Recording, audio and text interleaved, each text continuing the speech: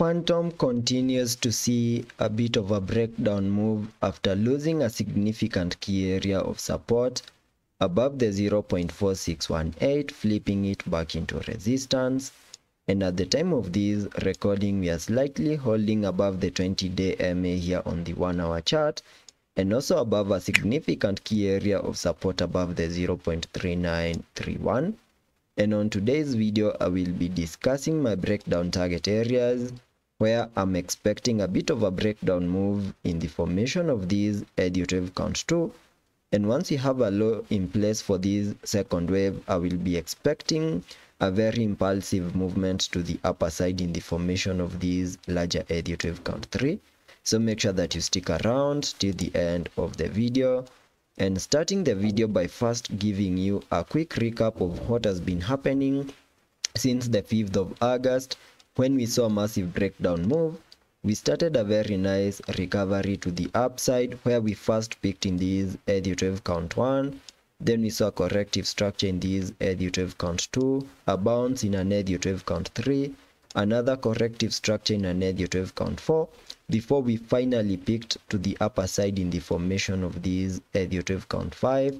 in a move that completed a 5-wave structure to the upside, completing the formation of these even larger 𝗕𝗲𝗃𝗃 count 1. And having seen the formation of that first wave, whatever I expected next was a bit of a corrective structure in the formation of a larger 𝗕𝗲𝗃 count 2, which is the move that is playing out at the moment. And its minimum target areas can be given by connecting the fibs from the low that you made on the 5th of August to that high in that larger 𝗕𝗲𝗃 count 5, giving me a minimum pullback target area for the second wave into the golden pocket between the fib level 0.5 and the fib level 0.618. And that is the target area that I have highlighted on the charts using this blue target area that lies between the 0.3965 and the 0.3638, which is an area that I'm expecting Fantom is going to fully maximize in the next coming hours. So there is a chance that in the next coming hours, we are going to see another breakdown move, losing support on the 0.3931,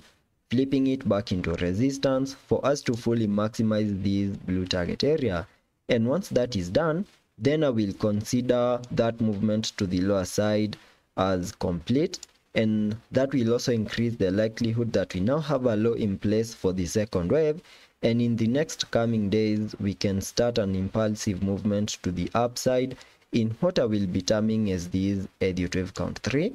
And once we have the lows in place for the second wave, I will be able to give you the minimum target areas.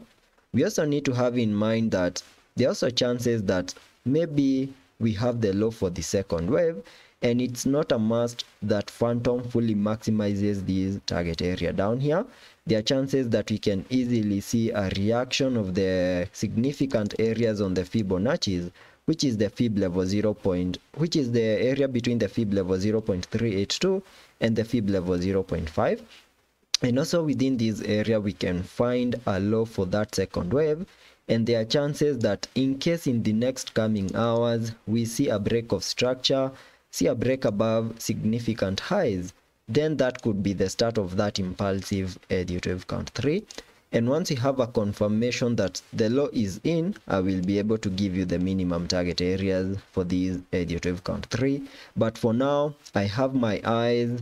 stuck within this blue target area, where I'm expecting Fantom is going to fully maximize before we can finally bounce to the upside in that 𝗕𝗲𝗃𝗃 count 3. So that is all I'm expecting here on the Fantom chart on the short term. So let's be patient and see how that plays out, and I will be keeping you up to date.